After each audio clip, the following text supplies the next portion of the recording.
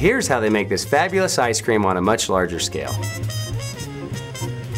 In the manufacturing facility, they start with the same wholesome ingredients as Casper did in 1925. Milk, sugar, and butter, amongst a few others. Then the mixture is heated up to 167 degrees and held at that temperature for 30 minutes. This process is called pasteurization. The mixture is then pumped through the homogenizer. This process breaks up the fat molecules, leaving that smooth, creamy texture that we've come to expect. The ice cream mix is then pumped through a plate cooler that cools the mix from 167 degrees to 36 degrees before going into a temporary holding tank.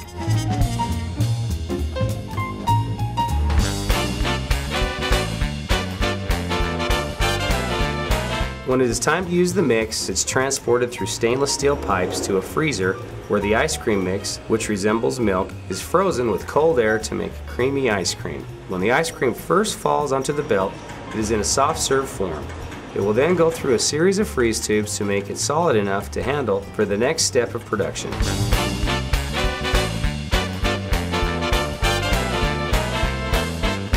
In this specific tunnel, there's 5,400 bars at any given time on a production day. This belt here, it's 1/8 of a mile, so you can see it run continuously. 1/4 mile each way with 1 seam in it, so it's the only belt of its kind that's used in the US. Casper's is a very innovative company. We've made pieces of equipment that otherwise you couldn't get in the US to work for us. Just like these tunnels here, no one else uses them, but we use them and it works. And just like the stick pusher, Casper was also an inventor, so he invented a lot of the early equipment that wasn't available in mass production and manufacturing.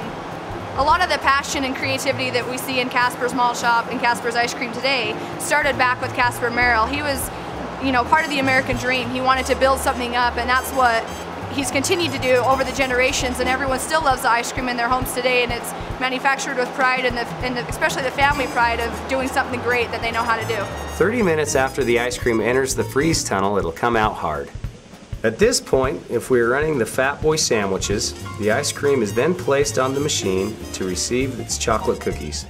This one machine will add a cookie to each side, then wrap and seal the FatBoy sandwich.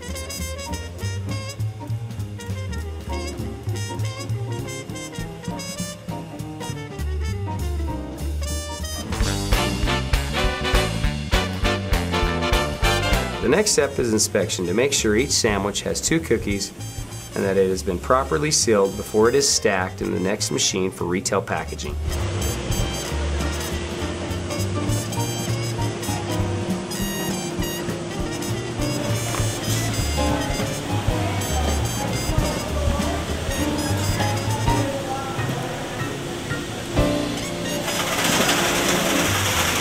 When running the Nut Sundae line, commonly known as the Casco, the ice cream bars are picked up 10 at a time and dipped into a mixture of chocolate and peanuts.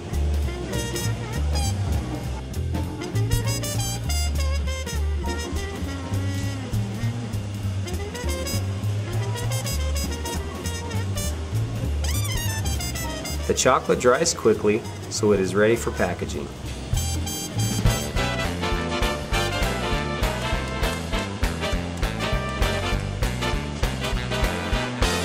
Once again, the product is inspected, this time for the proper amount of chocolate, peanuts, and that it was sealed properly.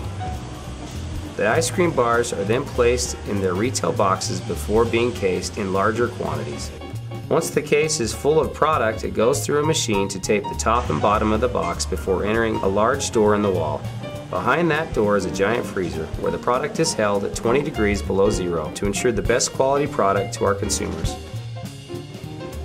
When it's time, the ice cream is transported on large semi-trailers, also held at -20, to grocery stores around the country for people like you to enjoy. Once again, Casper's legacy of quality products pushes the 3rd generation to yet again upgrade and update the facility within the next 5 years. Behind me is going to be the future site of our new facility that we're very excited about. In our old facility, we have the ability, when running a full production, to manufacture 330 ice cream bars a minute. With the new facility in line, we'll have the ability to make close to 1,500 bars a minute when we're up to full capacity, which, in putting it in perspective, is a boatload of ice cream.